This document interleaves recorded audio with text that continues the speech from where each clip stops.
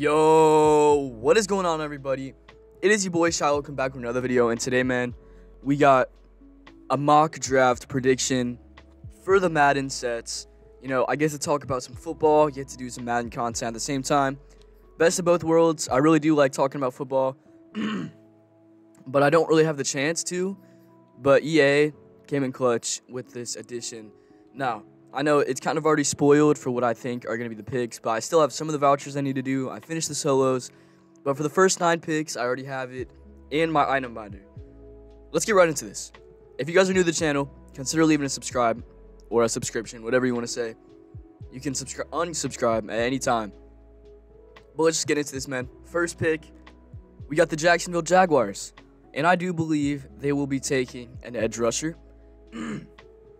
Now, I like these sets because you don't have to predict what player, only what position. So I think that makes it a little easier, as I just dropped my phone because I'm looking at my phone to see the draft order. You know, Jacksonville, they do have Trevor Lawrence, who they want to build around. So I definitely think this pick is either an O-lineman or an edge rusher. I can say that for certain. But, however, they get Brandon Sheriff in the offseason. And I'm sure they've made other moves too. Smaller, minor moves I haven't seen because I'm not a Jaguars fan.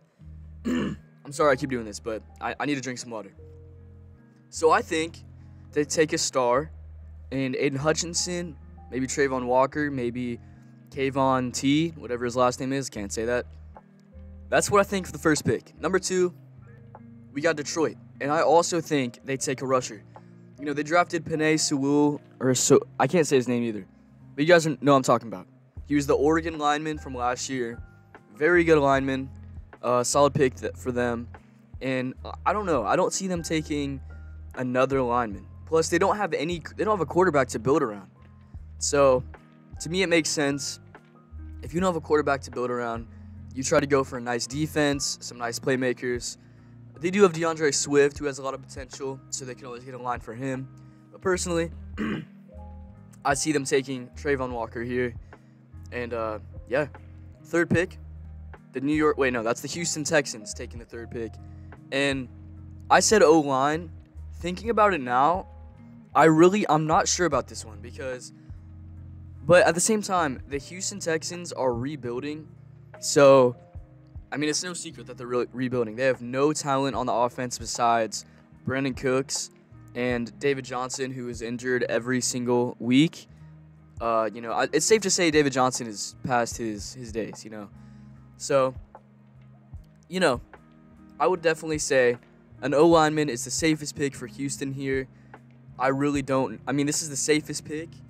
I don't know, dude. Like, they already have Brandon Cooks at receiver, so I'm not sure for this one. But, hey, the Texans are just a weird team, man. Sorry if you're a Texans fan. I've never met a Texans fan in my life, but you got cool colors, all right? Number 4, New York Jets. You know, they got Elijah Moore and Zach Wilson.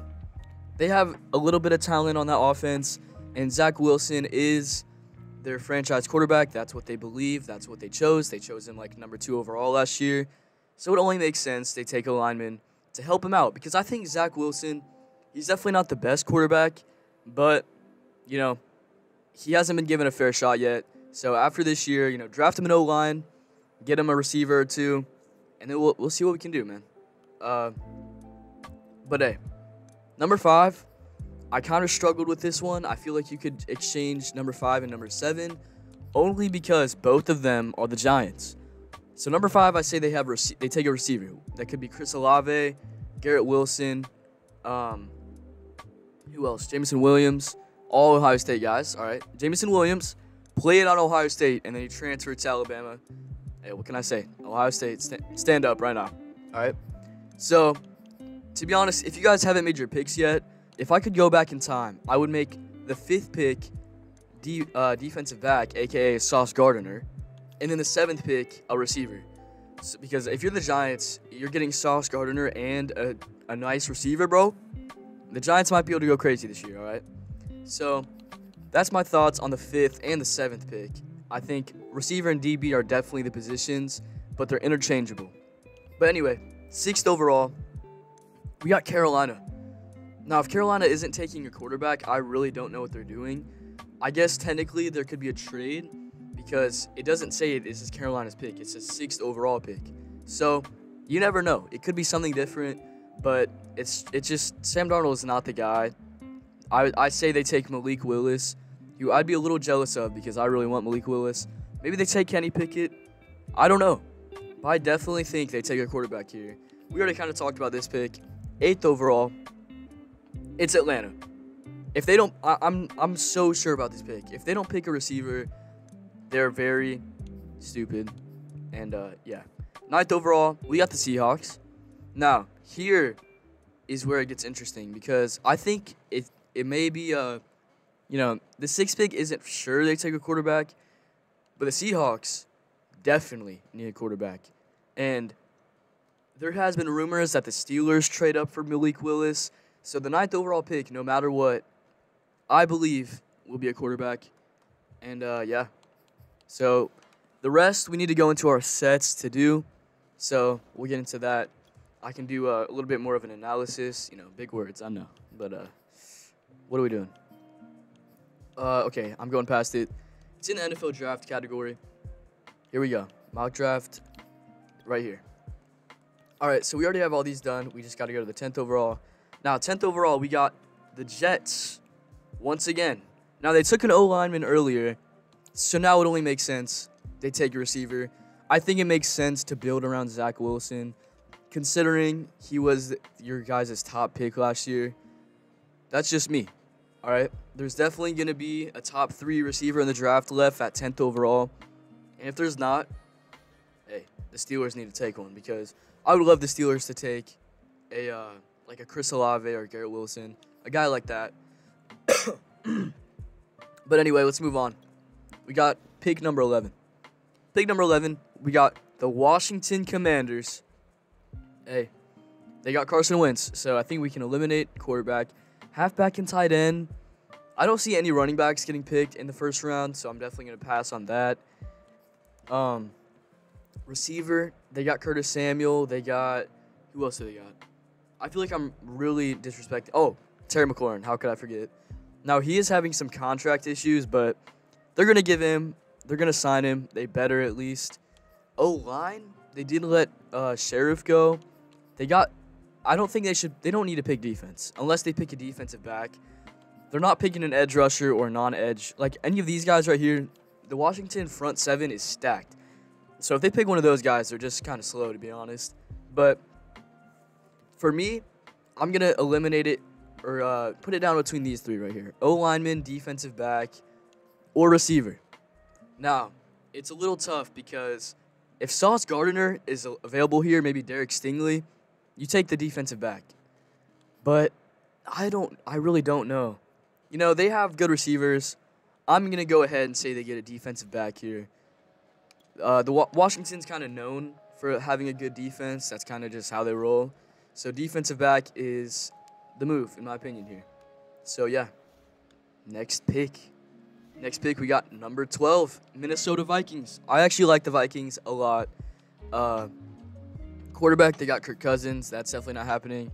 These 3 are not happening. They're stacked on all those. Defensive back, I don't know. I kind of just picked defensive back, and I already picked it earlier. So for the sake of my picks, I'm not going to pick defensive back. But for the sake of actually the chances of them getting a defensive back, I think it's a pretty good chance. So definitely keep that in tune or keep that in mind, whatever you want to say. And let me look at the other teams. You know what? I'm actually going to go ahead and say the Vikings take Jordan Davis because Jordan Davis is a dog, bro. I see he has to be going in the top 20, and I'm thinking he goes at number 12. It just clicked. I have a good feeling he would look good in Vikings colors. Jordan Davis is my pick there. Next pack, or not, I'm so used to opening packs. Next pick, here we go. The Texans are up again. So earlier we had them picking an O-lineman. So now, I don't know. They do have a receiver, but okay, they definitely, I guess they could take a quarterback, but I don't know. The quarterback talent isn't that intense. I guess defense would probably be a good one. This is kind of tough, guys. I'm not going to lie. I'm not the most reliable source, but However, you know, I'm just saying, like, this is just what I'm thinking on the spot. If your grocery delivery is just okay. Spotify ad, you love to see it. But all right, let's make this quick. So 13th overall, the Texans are gonna select. I think this is where Derek Stingley goes. I don't think I picked a defensive back twice. I probably have. I don't know. I'm not gonna get all these right, but I'm hoping to get at least 13 to 15 of these right, which is a lot. I'm setting the expectations high for me, but I do think I know what I'm doing to a certain extent to get a lot of these right. So number 14, we got the Baltimore Ravens. Now, watching the Baltimore Ravens last year, I am a Steelers fan, so I do watch them twice a year against the Steelers and occasionally other times. They obviously got Lamar. Oh, dude, this isn't even a question. But they need to take a receiver. They just got rid of Sammy Watkins. Marquise Brown is their number one overall, like as a target. They have Mark Andrews too, but you need another weapon for Lamar. Lamar is a franchise quarterback. He's not the best quarterback. You know, you can say he's a running back, whatever, but he definitely is worthy of being a franchise quarterback, and I say he's definitely good enough to build around him. So you go receiver at number 14 if you're the Baltimore Ravens. Number 15, we got the Eagles. Miami traded for the Eagles pick. I can't recognize what this pick is right now, but the Eagles have number 15. Now, the Eagles have Jalen Hurts. They just got Devonta Smith, so I don't know. I guess they could take another receiver, but I think their offense is good. Now, what are we thinking? The O-line, it's solid. It could be better. But what doesn't impress me about the Eagles is their defense. So I say they go edge rusher. It only makes sense. I might not be completely accurate with the defensive pick, but I definitely think they go edge rusher or, non-edge rusher, someone like that. And that's just what I think, bro. All right? If you guys don't agree with me, I don't care. All right? Leave the video.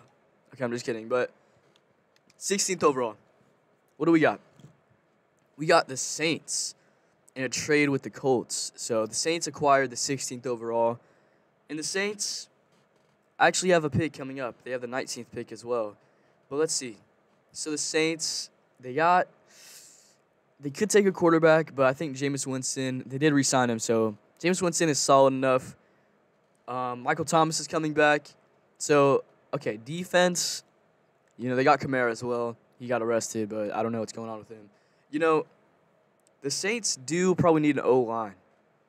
I can't name, because they got rid of Teron Armstead. So, yeah, you know what? I am going to go O-lineman with the Saints with their 16th overall pick. Now, they might wait till 19 because they do have a 19 overall pick as well. However, hey, I don't know. I'm just going with the flow. I'm not taking this too seriously. 17th overall, we got the LA Chargers, man. On offense, dude, the Chargers are stacked, but I don't even know I wouldn't be surprised if they trade this pick. Halfback/tight end. I might pick my first halfback/tight end. Austin Eckler.